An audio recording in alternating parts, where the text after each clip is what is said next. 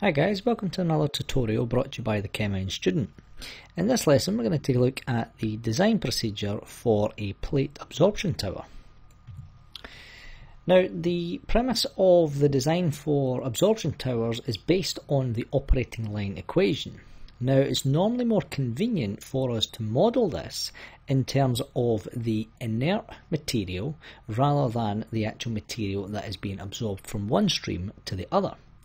So that's where these terms L prime and V prime come in. So when you see a prime, this is referring to the inert gas or inert liquid within the system, i.e. the non-transferring species. Now for one solute, the values of L prime and V prime can be defined as the following. So if we have a system whereby our liquid feed is L, so this is our solute, then the inert flow, so this is the total flow rate, would be the flow rate of your solute multiplied by 1 minus the mass or mole fraction of your solute within that stream. So obviously the remainder will have to be the flow rate governed by the inert material. And likewise we can rearrange this for L if we know L prime and we know X. And similarly we can do the same for V prime, whereby this is for the vapor phase, that L is obviously for the liquid phase, and instead of having the fraction in the liquid, this is the fraction in the vapor. Now it's based on a general schematic that looks like this. So if we consider the overall component balance for A, then what we have here is if we look at these four streams, so we have this stream here, this one, here and here. Now the system goes in a countercurrent flow because countercurrent allows us to maximize the rate of mass transfer. So here we have our inlet here and an inlet here. So we'd have our liquid coming down here and our vapor coming in here. That way they will pass each other and transfer the solute across. We then have our outlet here and an outlet here. So if we look at this balance, we can see that L0 X0 corresponds to the inlet. So L0 is the flow rate, X0 is the fraction, plus Vn plus 1, Yn plus 1. So that would be here, this is the other inlet, must be equal to the outlet, which is Ln Xn plus V1 Y1.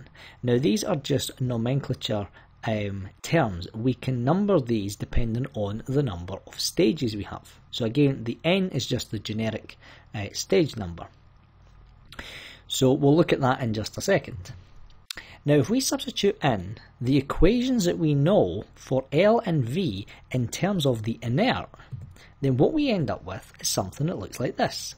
So we are replacing the L0, the Vn plus 1, Ln and V1 with the corresponding equations that we've seen in the previous slide. So here we have L prime is equal to X0 over 1 minus X0, V prime Yn plus 1, 1 minus Yn plus 1, and so on. Now the reason we do this is because the flow rate of the inert won't change throughout the system. Because here what we would need to know is we would need to know the individual values of L0, Vn plus 1, Ln and V1. Whereas by doing it in terms of the inert, all we have here is just two variables, because that one there is the same as that, and that one there is the same as that. So we've actually halved our degree of freedom. Now again, if we balance around the dashed lines, this will give us what is known as the operating line for your absorption column. So whenever you hear about the operating line or absorption column, this is the equation that we refer to, and this is the baseline for the design procedure of an absorption tower. Now if we take a look at an exercise here, it says that we have a tray tower that's to be designed to absorb SO2 from the airstream by using pure water at 293 degrees Kelvin. Now the air that enters the system contains 20 mole% SO2. So we now have one of our fractions is 0.2. And it then leaves the system at 2 mole%. So we're removing 18 mole% from the air to the liquid.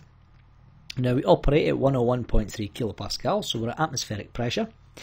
And the inert flows is 150 kilograms of air per hour meters squared, and entering water flow is 6,000 kilograms of water per hour meter squared.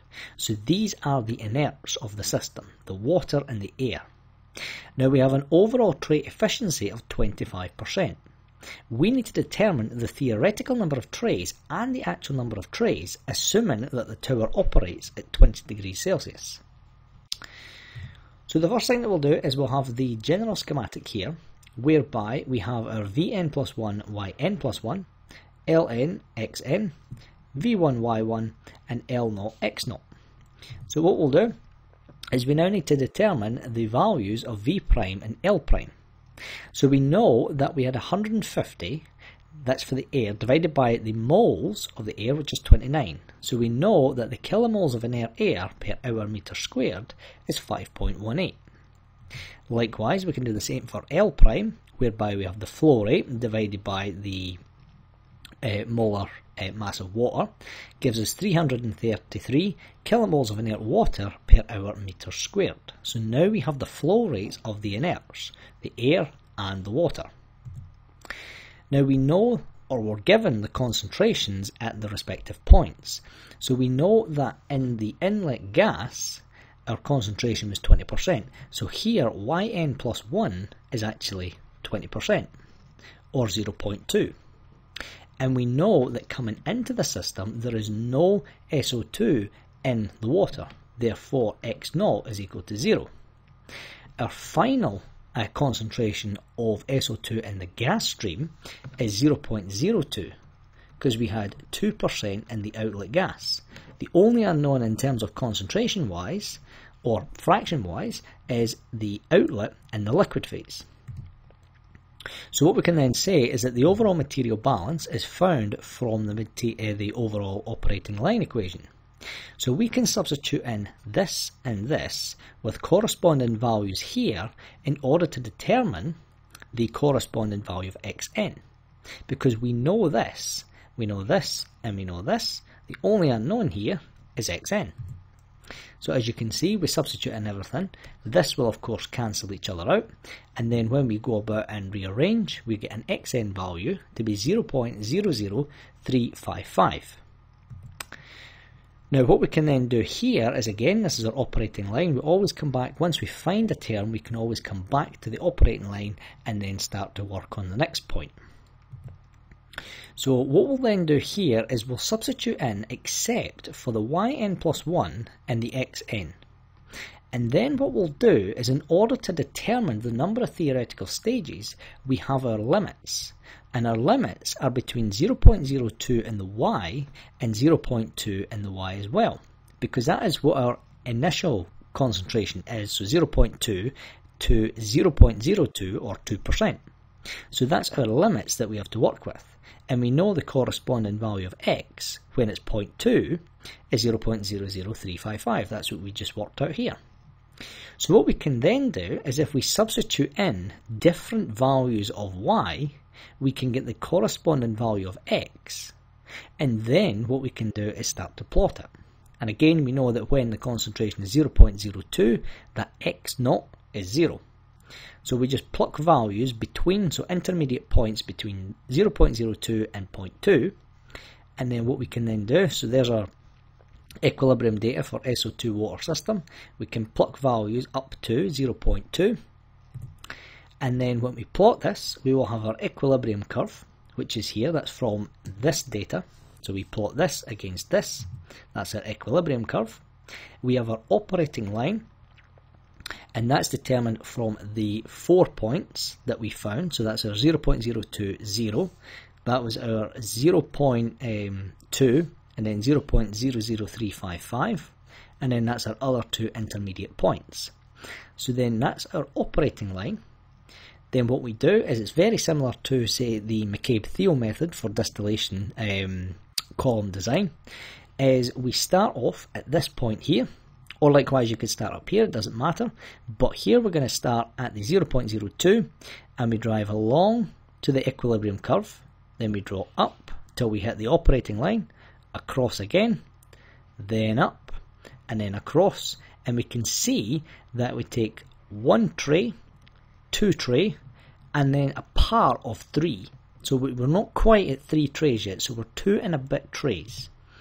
And here we calculated this to be 2.4 theoretical number of trays. Now granted, you can't have 0.4 of a tray, so you would always have to round it up the way, because if we go to 2, it's not enough. But there's one thing we have to consider here, is that our efficiency is 25%.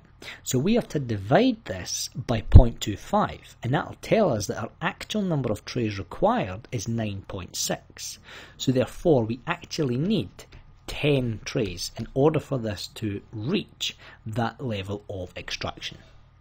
So that's the end of this lesson. Thanks for watching. Hopefully this was helpful in helping you understand the design of an absorption column.